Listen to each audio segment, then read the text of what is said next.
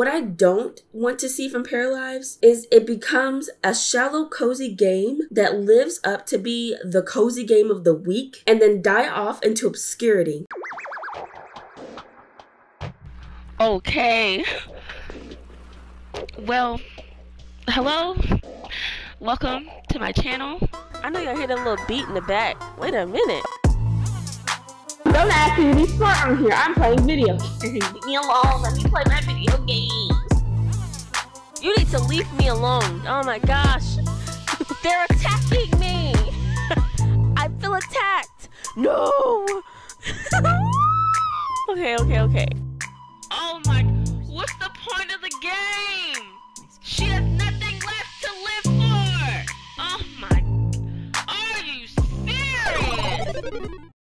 My doubts about Paralives have returned, and I think it's important to talk about this because 1, I am genuinely excited for this game, probably my most anticipated game since 2019. 2, I think it's really beneficial for not only the community, but the team that's working so incredibly hard to develop this title to hear multiple perspectives. Now, I want to clarify what I mean when I say doubts. I'm not doubting the potential for Paralives to be a good game. I have a sense of confidence when saying everything that they have confirmed and showed proves to me this will be a game I will enjoy. Now, I am subscribed to their Patreon and have been for a while. I will not discuss what they include on their Patreon out of respect for the team, unlike some other creators who think otherwise. Anyway, my point is I've seen enough to fully support this project. What I want to address in this video is what I will refer to as fears for the future of Paralives. Well, I did just say that I fully believe in the potential of this game, so if I think a game that hasn't even been released yet is so great, what am I afraid of? To answer the question that I know some of you were already typing, it's a combination to my reaction of the live mode sneak peeks and the discussion around Paralives recently. Not so much the overtly negative commentary. I've noticed those takes aren't really based in logic and it's just hate towards this game because it dares to challenge The Sims.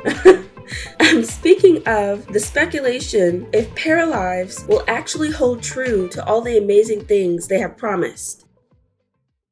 Remember around 2019 and 2020 when Paralives was first announced and everyone was talking about the new life simulation that made so many promises that caused such a stir in the community? The team has conveniently compiled all the confirmed features into an organized list on their website. They confirmed so many eye-catching topics like cars, open worlds, horses, and houseboats. All the things the majority would say that makes an ideal life sim. Reading this list now in 2022 still gives me that fluttery feeling I only get when discovering a game that speaks to me. However, there was a common concern or shutdown that was always brought up when discussing these so-called gimmicks. I still see this complaint to this day. It's basically impossible to escape the narrative of we haven't seen any real gameplay, so we couldn't possibly know if this game will turn out the way they say it will. I have seen this point portrayed in so many ways. You'll have the irrational, angry, or unnecessarily disrespectful takes. Like I said, I don't give energy to those people. They're sad and have the urge to make people feel the same despair that shape their personalities. But I have also seen some actually good points being made to back this up. One person who I feel can do this in a sensible way is Simmer Aaron. In their videos, they speak about the game with an emphasis to focus on realistic expectations. One of those expectations is understanding sometimes the most desired features aren't realistic to come from an independent indie studio. Now, the irrational and emotional side of me wants to write Simmer Aaron off as a hater, thumbs down the video, and move on. However, a better part of myself believes having unrealistic expectations wouldn't be fair to the Paralives team. It would be such a waste for all of their hard work to be overshadowed by our inability to understand what we want may not be the most feasible idea. So, let's be fair to the amazing creators of Paralives and let's discuss my doubts. So like I said, the biggest complaint is we haven't seen any real gameplay. Well, guess what? Now we have. With I think up to 4 live mode sneak peeks so far, this is what they were asking for. So problem solved, right?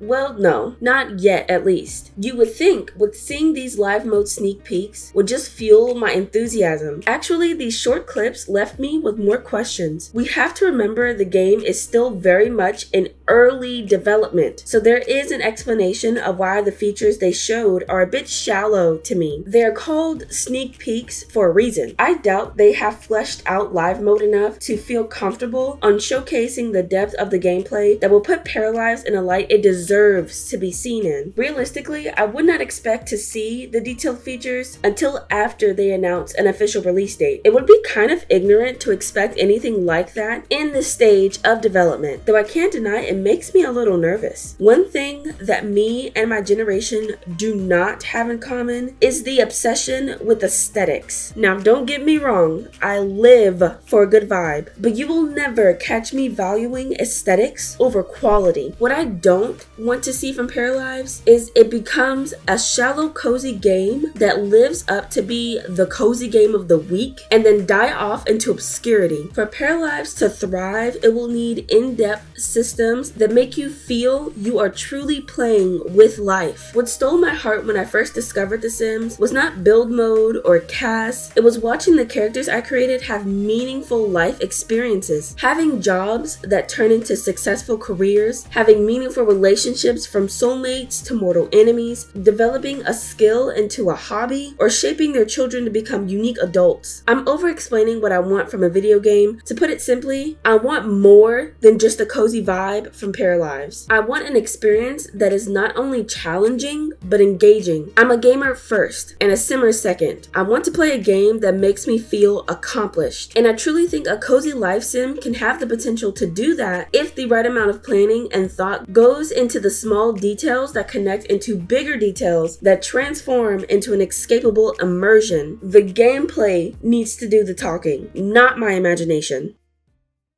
I've said all that to say, I just hope Paralives doesn't turn out to be a shallow game.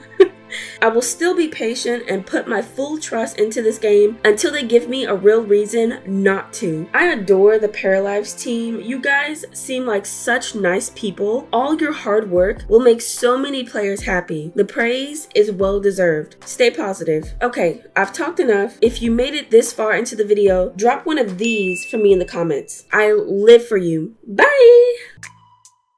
Hey, you liked this video, didn't you? Okay, why don't you go ahead and click the like button and then watch this video. Or you can watch this video. You know, same vibe, get your life. Okay, I'll leave you alone. Bye!